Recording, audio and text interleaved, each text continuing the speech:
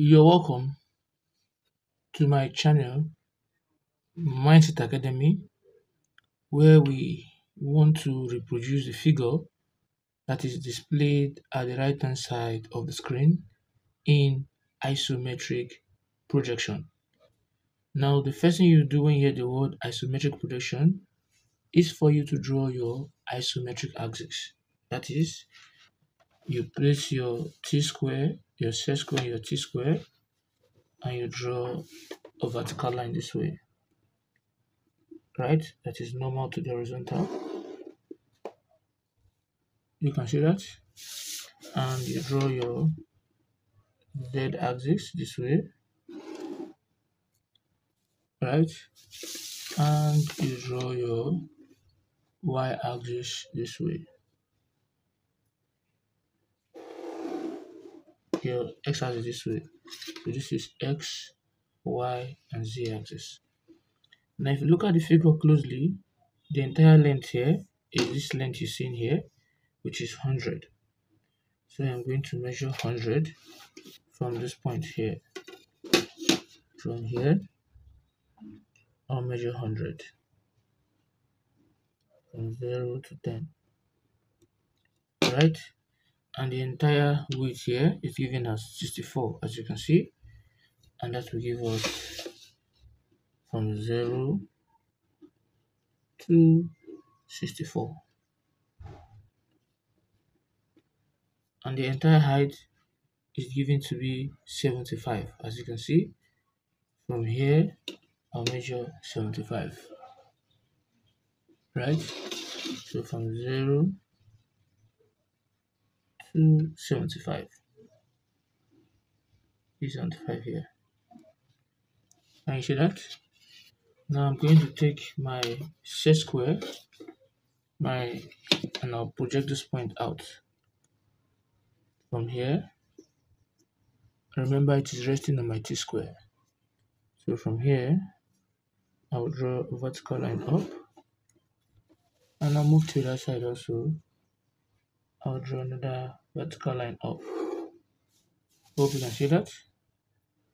And I'll close it up with your 30-degree, because you need to know that this length here is parallel to this. Then I'll turn it this way too. And I'm going to do the same thing here too. And I'll do the same thing here too. Right? And I'm going to close it up too. Hope you can see that. So I have successfully drawn out that box. The next thing you notice is from here to here is from here to here, and it is ticking. And I am going to ticking it in this fashion. From this point to this point here.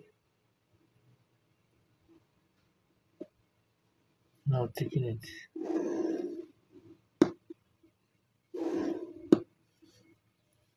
You can see that. And similarly, I'm going to measure from here to the last point here is 64, is 75, but I'll remove 16 from it first of all. So from here, I'll measure 16. Is that okay? So let me measure the 16 so you see what I'm trying to talk about. So I'm going to measure 16 from here, as you can see from the screen, right? So from 0 to 16 is at this point, right? And the thickness is from here to here is equals to from here to here, and that is 15. So I'm also going to measure 15 this way. So from 0 to 15. Can you see that? Which I am going to bring down vertically downward. You can see that. And it means that I'm still going to measure 16 from here to this side also, as you can see on the screen. So I'll measure 16 from 0 to 16.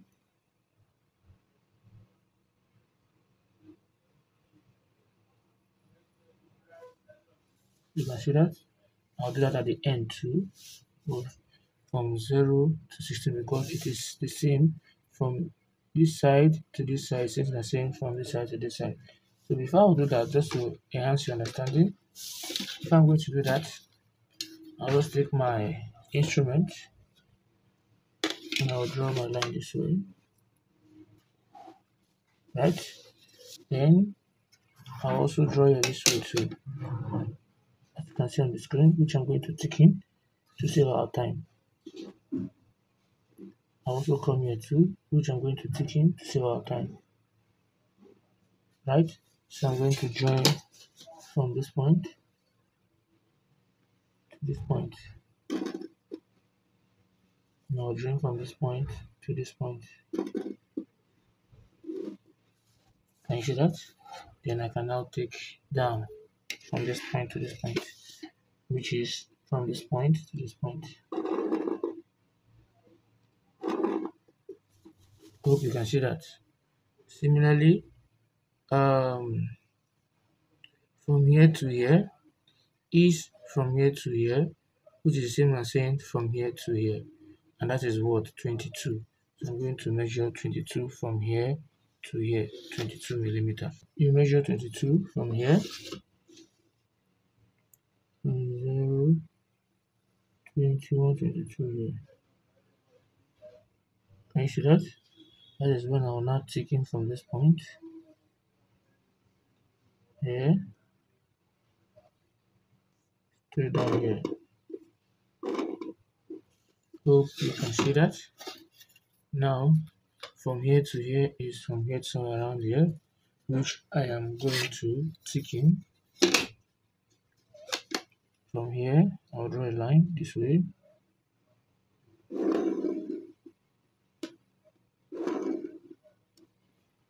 right? And from here to here is from here to here, which I'm going to tick in also,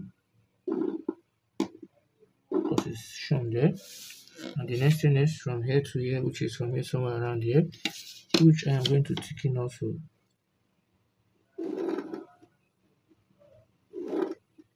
Alright, now one thing you need to understand is from here to here is from here to here, which I am going to tick into this way.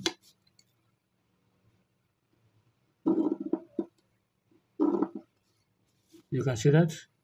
Now I'm going to measure 12 upward from here to here, which will be somewhere from here somewhere around here, 12 upward, and look at what will happen. So if I measure 12 from this point upward, from 0, right, to 12, which is here, I'm going to draw a parallel line to this line here, this way. So if I do that, I'll draw a parallel line this way, faint line. So once I've done that, I'll get the center of that line. So how can I get center of that line? Is by joining the diagonal. To get center of a given rectangular shape is to join the two diagonals. So if I join from here to here, it's meeting here. So meaning that this point here, and I'll come here also, I'll do the same thing here too, join the diagonal. If I join it, it's meeting here. So this is the center of this figure. So if I should take it up this way, meaning that the center of this figure is here, of this line is here, right? So since we are given the thickness from this end to this end to be 30, so from here I'll measure 15, and from here I'll measure 15. So let's do that and see. So I place it here this way, right? I'm going to measure 15 from 0 to 15, and also from 0 to 15, right? And I'm going to thicken it. Start again. I'm going to what? Thicken it from this end here to this end.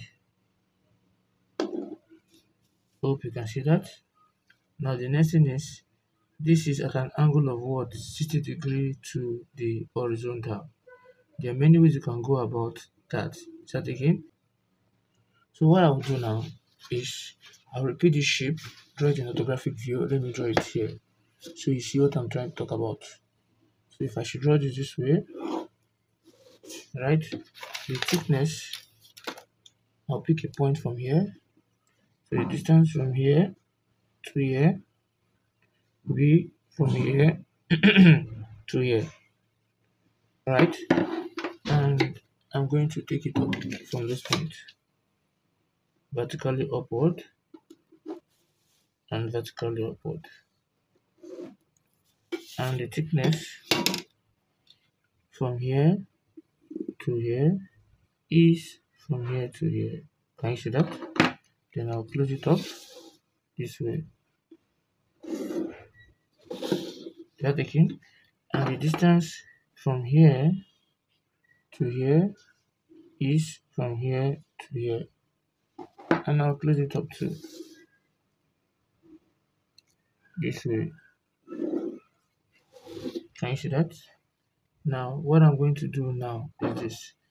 I know that from this distance to this distance is from here to here, and similarly from here to here. They are taking these two distances here. So what I want to do now is, if I take my 60 degree set square, which is this, once I place it this way, the angle will now be 60. See what I'm doing? If I take it in, and I come here also, and I also take it in, see what I'm doing now? And I also take it in this way,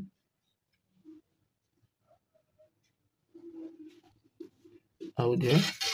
So what I need is the distance from here to here. So meaning that the angle here is 60 degree. Likewise, the angle here is 60 degree. So this point here, let's say here is A, B. Here also is what? A, B.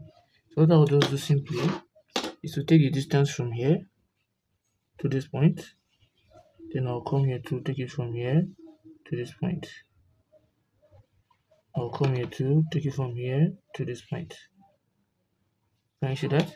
Which I will now take my meter rule. I will now connect this point to this point. I also connect this point to this point. Can you see that? Then I will close it up at this point here, from here to here, and from here to here. Can you see that? So in doing that, I can also take this point from here. I'll take it inside this way. Hope you can see that. So now we proceed. Now you need to know that the distance from this point to this point is the same as saying from this point to this point, right? Similarly from here to here. So I'll just take my instrument and I'll move it to that point. Then I'll close it up from here to here, right? And I'll also close it up too from here to here, and from here to here. Can you see that? Now in doing that, I can just bring it straight down this way from this point, straight down this way, right? And I will transfer this point from here, this point here, to this point, which I can now join these two together from here to here.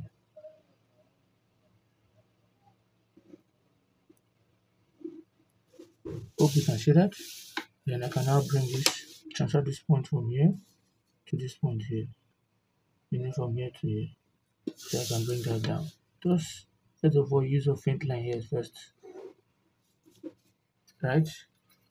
And also use a faint line here first too. First of all, I have my reason. Then you cannot join these two lines here from here to here. Faint line first. As you can see. Now is this what I want to do here now? So what we can do here is this. We'll get the center of this figure. Remember, this is the center here, right? Of this shape here. So I can just, instead of stressing myself and doing the same thing, I'll just transfer this point from here to this point. Then I'll now draw my horizontal line this way, from here to here. Hope you can see that. Now it says it is 12, meaning that I'll measure 6 to both ends. So I'll place it here. Since the thickness of that plot is 12, I'll place it here, my 0 here. I'll measure 6 to the left and also 6 to the right. Hope you can see that. So, and the length of this from here to here, which will be from here to around here, is given to be what? 70.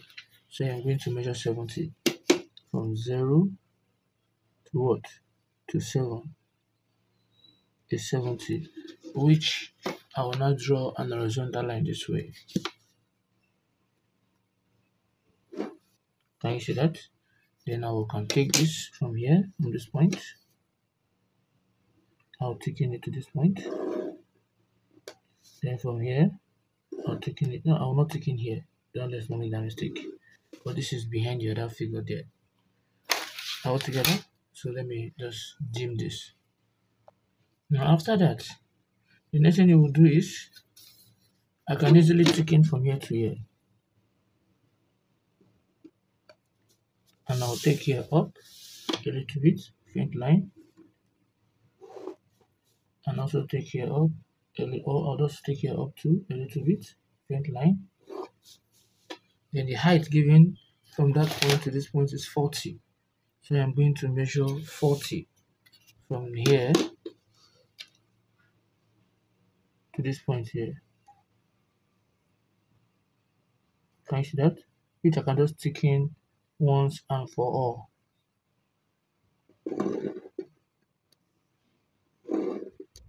Can you see that? And I'll close it up. From here, I'll close it up. Right? Then I can now join from here to here, which is from this point to this point. Then from here to here, is from this point to this point. Can you see why I did not tick in this side? So this is solid to be blocking the other part of it. Then I can now close up from here to here, as you can see from the diagram. Then I can now tick in here now. And also tick in here now. Hope you can see that.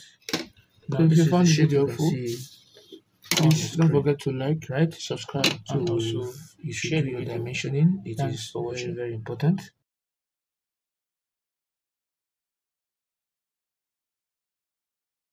So if you found this video helpful, please don't forget to like, subscribe, and also share the video.